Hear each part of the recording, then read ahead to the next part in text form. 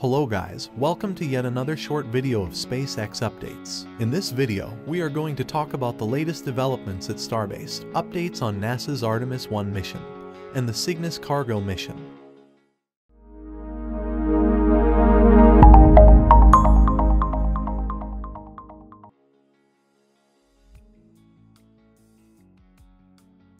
Yesterday, SpaceX removed Starship S-24 from the top of Booster 7 and transferred it to a transport stand placed next to the orbital launch mount. This was expected, as I said in my last video. The next test in the line will be surely the static fire of Booster 7. But SpaceX is in no hurry. They want to protect everything under the rocket, including the tower. Can you imagine the magnitude of heat and flames that will be released by the 33 engines? Shielding works on the OLM itself are ongoing. A few days ago, RGV aerial photography spotted what could be the cladding for the orbital launch integrated tower. These cladding are similar to the ones we see on the tower at Pad 39A in Florida. So, before we see the static fire test, these protective shielding works are expected to complete first. We have to keep an eye on the road closure schedules and overpressure notices for possible static fire testing.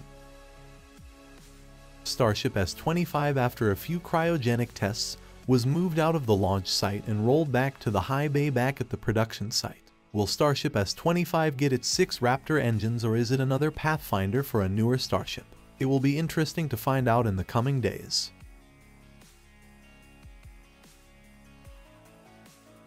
Before facing the challenge of defying gravity and leaving the surface of the Earth, NASA's $4.1 billion SLS rocket is ready to face Tropical Storm Nicole.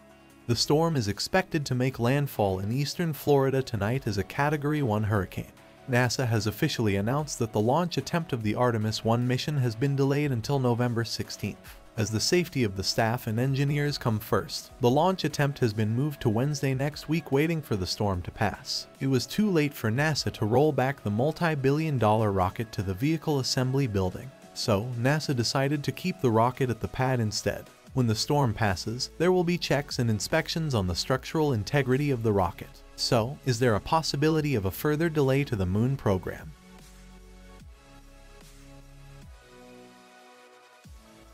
Northrop Grumman's Cygnus spacecraft has been successfully captured using the robotic arm on the International Space Station.